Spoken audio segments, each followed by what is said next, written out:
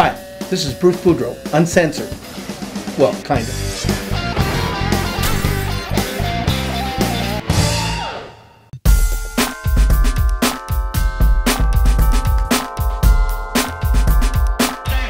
You know, it's funny the way when you get older and you look back at Christmas, the littler things that don't seem very important right now were the gifts that I remember getting. And all between probably the ages of 7 and 12, but the thing I remember once is having a new hockey stick. Just a wooden, plain hockey stick, which now they don't even make, being under the tree, and I was so excited that I couldn't put it down. And I remember that stick, not only it wouldn't break, but when it did break, I nailed it back together, and then you taped it back together, and you just kept using it and using it.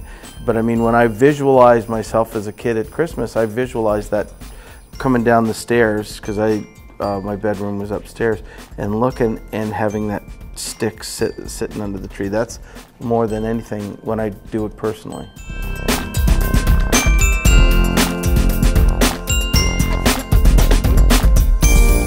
I'm the biggest kid. Like, I'm the one that's going to wake everybody up at 5:30 in the morning, and I've always done that. And now that they're all getting older, or they are older, I have to go wake everybody up. Come on, it's Christmas. Let's go open it up.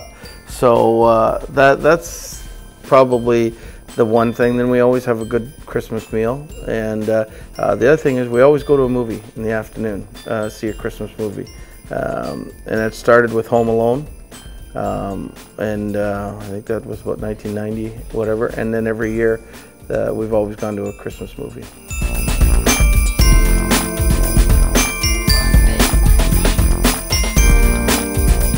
There's so many good ones out there. I mean, that bring back good memories. I mean, It's a Wonderful Life, you always watch. Miracle on 34th Street, you always watch. And I like the original ones, not the, I mean, even though the other ones are good, but the original ones are the ones that touch your heartstrings as you remember when you were a kid.